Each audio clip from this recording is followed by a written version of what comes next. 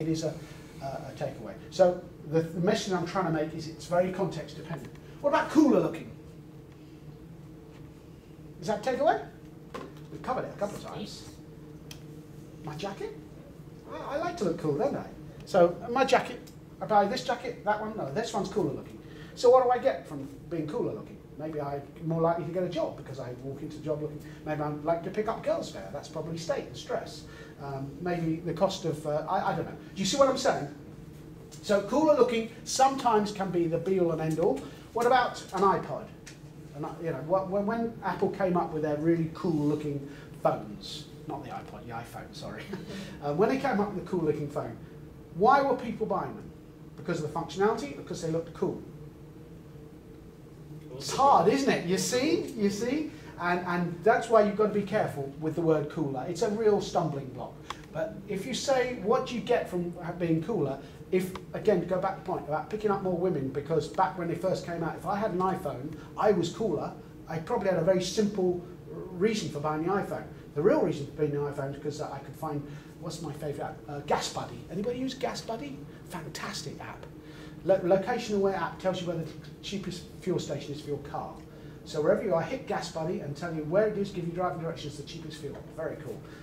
But happens to run on my car. We've got a few more. Let's get some of these. We haven't got time. But you can see that some of them are features and some of them are takeaways, and frame of reference is the most important thing. Oh, it's done it again. Hang on. It's jumped another slide.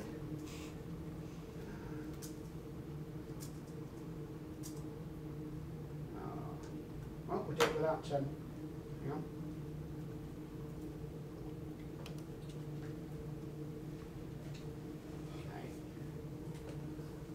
Okay. Context, frame of reference, very important. It's all right, I put it back. It's because it's rubbish. I'd rather you listen to me. All right? So it's really, there are only two variables we're going to play with when we start doing the exercises. One is your offering, and the other one is the buyer. Now, what do you think would be in an offering? Think about your stuff. Who's got software? Your software. Okay. So, is your software the only thing that people are buying from you? No. Can you give us some other things that they're buying from you? Your offering consists of software plus customization service. So we integrate the software. Excellent. So professional services plus training. Excellent. What else? And support. And support. Those are easy. Come on, there's a few more to squeeze out here.